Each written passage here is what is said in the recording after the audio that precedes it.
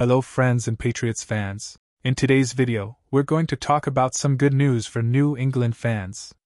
Check if you are already subscribed to our channel so you don't miss any updates we publish here. The New England Patriots are short on wide receivers at the moment, as Kendrick Bourne and Devante Parker both went down with injuries in the team's Week 8 loss to the Miami Dolphins. Bourne tore his ACL, and Parker suffered a concussion. Obviously, someone else needs to step up in the Patriots' receiving corps, and Tyquan Thornton wants to be the one to answer the bell.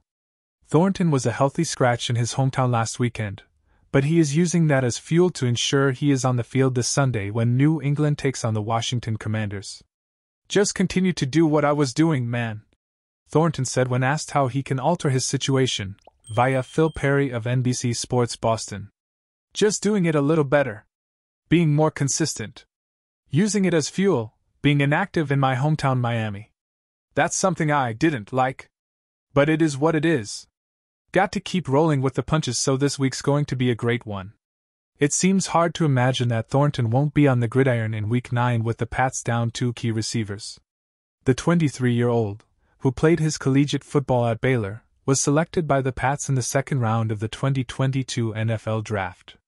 He had a pretty disappointing rookie campaign, playing in 13 games and finishing with 22 catches for 247 yards and a couple of touchdowns.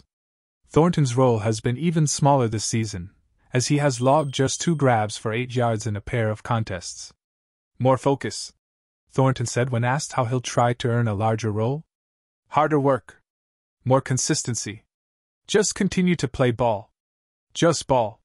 It's just ball at the end of the day. We've all got to step up. Guys got an opportunity to make plays.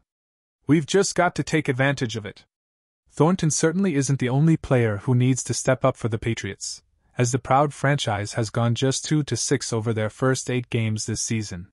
What's your opinion on Tyquan Thornton? Comment below.